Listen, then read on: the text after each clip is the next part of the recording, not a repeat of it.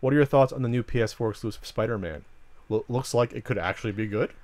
So I don't think normally we'd field questions like this, but I think it looks great. I think it can be good, and there's a reason why. Marvel is behind it. I mean, they're really behind it. It seems like they're behind it in a way like they would be behind a Marvel Cinematic Universe movie. That means Disney's behind it. And they don't want this to fail. I think that we are kind of at the point where, hey, if superhero movies can be good, then so should superhero video games. Let's not just license the fucking property to some asshole who doesn't know what the hell they're doing. Because why shouldn't they be good? It should be incredibly fun to play. Didn't Sega make some crappy ones in the past? They made some good ones too. Well, they should be consistent, though. Yeah, but you know, you've got companies like Sucker Punch that made the infamous games, which were essentially superhero fantasies that were done perfectly fine. Now you've got Insomniac Games behind this, behind Ratchet and Clank, you know, and other great games where they've built whole worlds, and there's no reason why it shouldn't be fun to play as Spider-Man in a video game.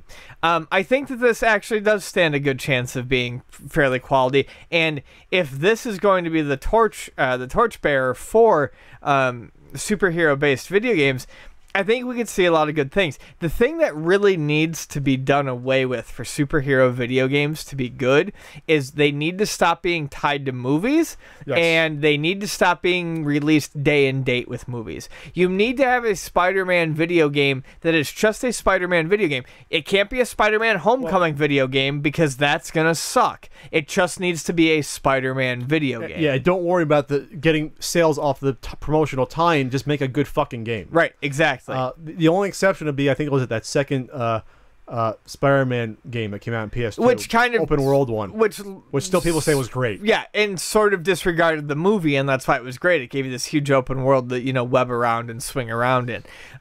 So yeah, I do think it could be good. I think the trailer looks good. It's a little difficult to judge from video game trailers this early, but I would love to see an era where we get some good superhero video games. I think that would be fantastic.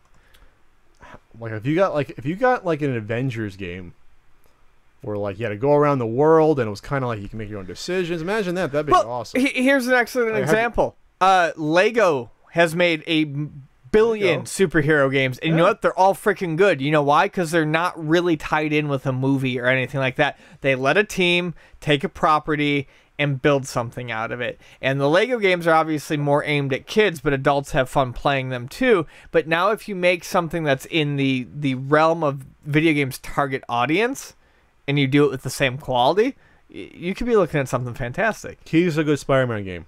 I think you have to have it open world in New York.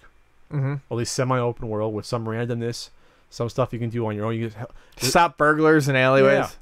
Yeah. The web swinging has to be good, has to be intuitive. Because I remember playing I think one of the Spider-Man game on the original PlayStation. Jesus, that web swinging was awful. I remember it was just like, holy shit! If you can put two together, you were lucky. Like two web swings together at that game. Wow, I haven't played. Wow, what did I play? People still love that game too. The original one, they buy it like all the time. 99. I mean, the combat and whatnot wasn't awful, but yeah, the web swinging wasn't very good. Combat. The fighting has to be. The fighting is actually at this point the Spider-Man fighting style they pretty much have down. I think in these games from what I've seen. But you have to have a good weight to Spider-Man, how he moves. And this trailer looks like there's a good weight to him in terms of his agility and how he would move gymnastically. Not totally sold on the outfit. Maybe that's how he's going to look in the next next movie. I don't know, with the white insignia. It's different. I don't hate it. It's just not traditional. But whatever. Spider-Man's had a lot of different outfits in the past. And plus you got to have, I guess I like to see some.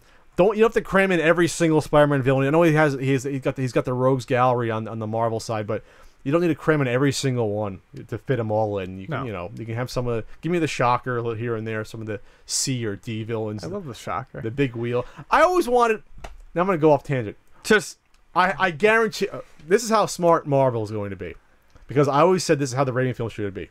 The beginning of every Spider-Man movie ever made should be like a James Bond movie where you just cut in and he's fighting with a B or C grade villain for 3 minutes before you go to the intro. Yeah. Because you're never going to have a movie based upon the fucking Shocker. No.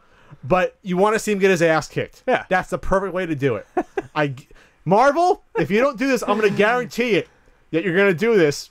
It's a great idea. We want Shocker and Homecoming getting his ass kicked in the first 2 minutes. Yep. Next year, and Ian will be so happy. Ian will be there. Won't even have to. He'll even watch the rest of the movie. Nope. After that, he'll just walk Just out. Shocker.